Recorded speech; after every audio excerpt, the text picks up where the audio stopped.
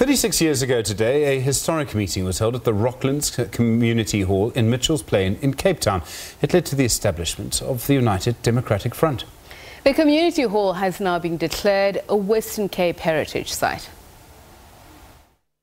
At this iconic location, the UDF was established in 1983. It was the start of the largest socio-political movement that united South Africans in the fight against apartheid. Former leaders of the UDF attended the event and were reminded of that special day 36 years ago. What was launched here led to a mass uprising that is unequaled in modern times.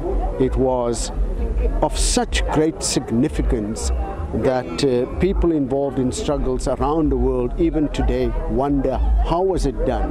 How was it that an under-resourced, unarmed people were able to sustain year after year this uprising? Dr. Alan Busak, a former patron of the United Democratic Front, feels that very little of the original values and ideals of the UDF remain today. It's very clear to me that we have not only lost so much of the values that the UDF stood for and that inspired millions of people for such a long period of time in fighting against the apartheid regime. We have lost our way politically and morally. The vision that we have is not just lost, I think perhaps it is betrayed.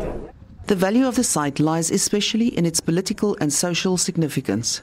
It brings everyone together because it stands for the United Democratic Front, and the principles of that is still that we must instill in our province, and that's what we're working for, and I really feel it will be for the rest of the country.